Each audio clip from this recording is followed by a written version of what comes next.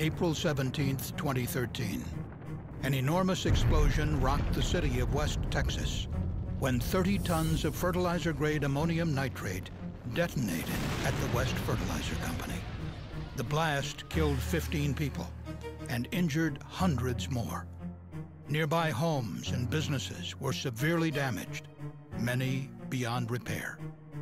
The Chemical Safety Board launched an investigation and found poor hazard awareness, the proximity of the facility to nearby homes and businesses, inadequate emergency planning, and limited regulatory oversight all led to the severity of the accident.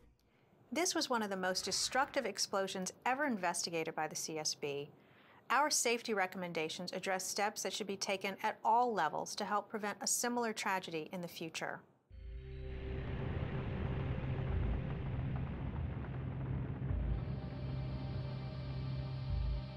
The West Fertilizer Company was a fertilizer retail and distribution facility in West Texas, 80 miles south of Dallas. There, ammonium nitrate and other chemicals used as fertilizers were stored in a 12,000 square foot building that was constructed of combustible material, mostly wood.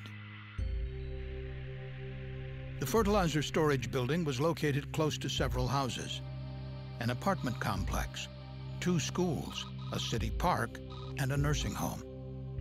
Inside the fertilizer building, seeds and other materials were stored in rooms throughout the structure. Various types of dried fertilizer and additives for blending were stored in large bins. There was a stockpile of 40 to 60 tons of ammonium nitrate stored between 2 bins on the night of the incident. The main bin contained about 30 tons. Fertilizer-grade ammonium nitrate is stable under normal conditions, but can violently detonate when exposed to contaminants in a fire. Sometime before 7:30 p.m. on April 17, 2013, a fire started in the fertilizer building. Although there were numerous combustible products inside, the CSB was unable to determine the source of ignition or exactly where in the building the fire began. One of the first responders to the incident was a police officer from the city of West who was on routine patrol near the city park. A young man approached him and pointed to the fertilizer plant. The police officer drove to the north end of the plant and observed orange-red flames coming from the building. He notified dispatch that the fire was structural. The West Volunteer Fire Department soon arrived on the scene with 2 engines, 2 brush trucks, and a water tender truck. But inside the building, the fire continued to quickly escalate. Smoke and soot from the fire accumulated on the piles of ammonium nitrate stored in their combustible wooden bins. At approximately 7:45 p.m., the character of the fire changed, most likely due to an opening low in the building, possibly when the fire burned through doors to what was known as the seed room. More outside oxygen rushed in, increasing the amount of radiant heat inside the fertilizer building. The heat was absorbed by the layer of soot on top of the pile of ammonium nitrate, rapidly heating the surface of the fertilizer and making it sensitive to detonation. Outside, the West Volunteer Fire Department sought to extinguish the flames with water. 1.5-inch hoses directed water through sliding doors to the seed room. Other firefighters were in the process of connecting a 4-inch hose to a fire hydrant that was more than a quarter mile away. As the fire grew, the fire chief and assistant fire chief began to discuss whether to withdraw, but it was too late. At 7:51 p.m., 20 minutes after the fire was first reported, approximately 30 tons of the stored ammonium nitrate detonated, causing a massive explosion.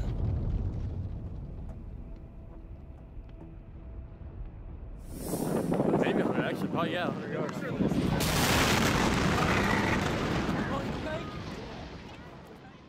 12 emergency responders and 3 members of the public died as a result of the explosion. Over 260 people were injured. West Fertilizer was completely destroyed. More than 150 nearby homes and businesses were damaged, some beyond repair. There was hundreds of millions of dollars of loss in the city of West. The physical destruction we encountered when our team deployed to this accident was overwhelming. And we found it was due to the fact that over the years, there were no zoning restrictions that prevented residences, schools, and businesses from being built so close to our highly hazardous chemical storage facility. West Fertilizer was built in open fields in 1961. In the following years, the city of West slowly and steadily grew toward the facility. And despite the potential hazards of the chemicals stored at West Fertilizer, zoning ordinances did not restrict encroachment by homes or other buildings. Eventually, city buildings were constructed closer and closer to the facility. There are over 1,300 facilities across the country that store fertilizer-grade ammonium nitrate. But the CSB found that there are currently no federal requirements addressing the siting of chemical facilities near residential areas, schools, or hospitals. Texas has no regulation relating to siting hazardous facilities near communities. Zoning and hazardous facility siting is addressed on a county or local level, if at all.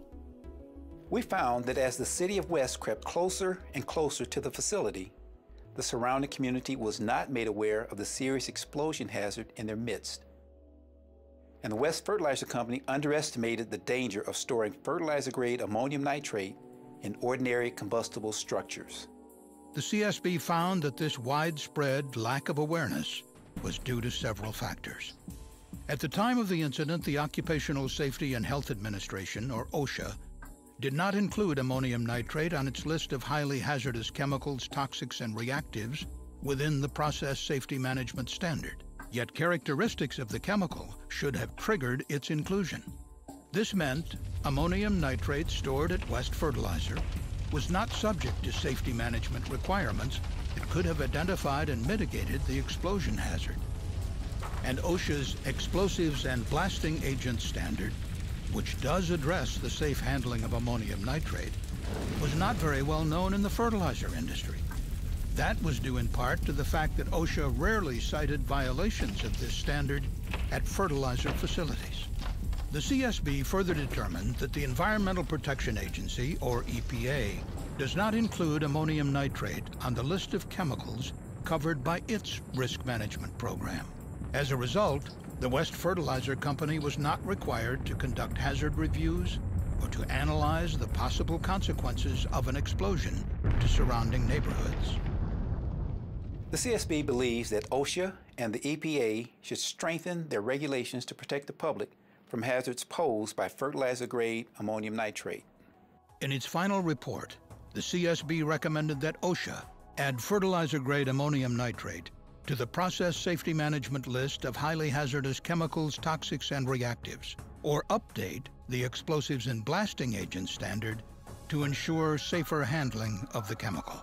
And in the interim, the CSB recommended that OSHA issue a regional emphasis program to enforce existing requirements for ammonium nitrate in regions where facilities similar to West Fertilizer are common.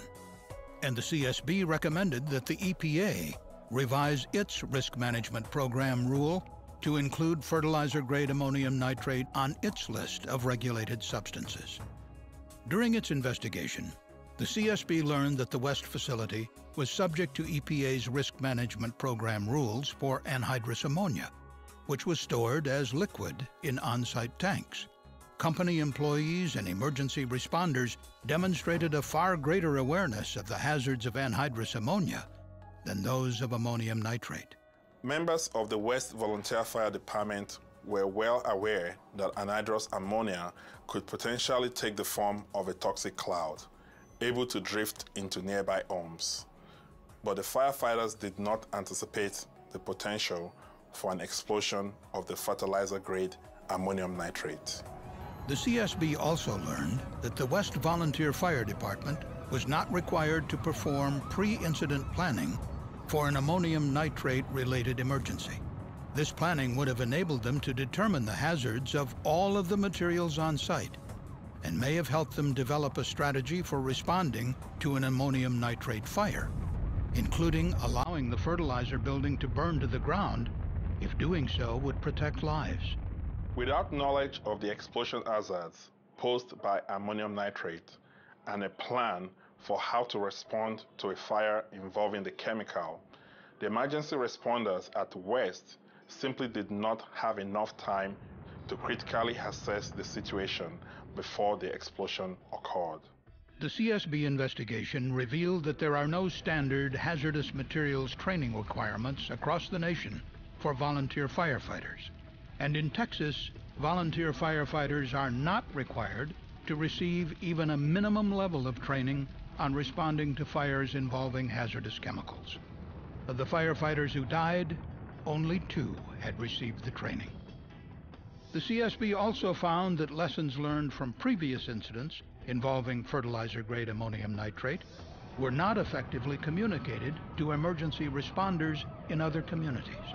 As a result, the CSB recommended that the EPA develop a guidance document that addresses how emergency responders should use knowledge of hazardous chemicals to develop safety training, practice drills, and emergency plans.